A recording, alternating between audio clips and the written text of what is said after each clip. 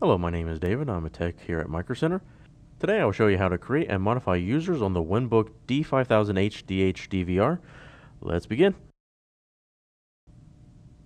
Starting out on the live camera feed screen, you'll right click anywhere on the screen and click on main menu.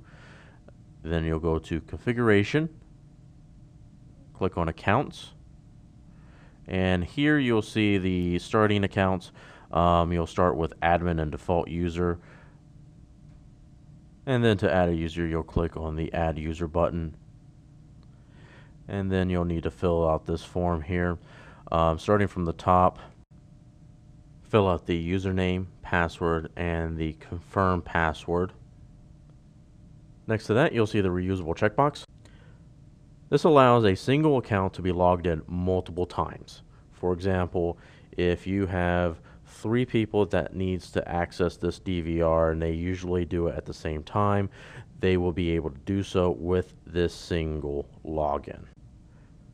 Leaving the box unchecked will disable that feature for the account, meaning if somebody else is actively logged into that account and you try to sign in at a different location with that same account, you will get a somebody else is logged in message and you will not be able to access that account.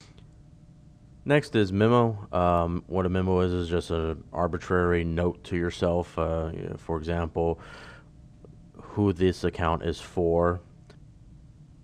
And finally, click on the group drop-down box to select what group that this user account will belong to. A group is a list of predetermined access rights that you can give to a login. And we will go over group access rights and creation in a future video. And when you're done, just go ahead and click OK at the bottom and then click OK for the confirmation. And now we'll move on to modifying accounts. First, you want to make sure that you and nobody remotely is logged into the account that you want to modify.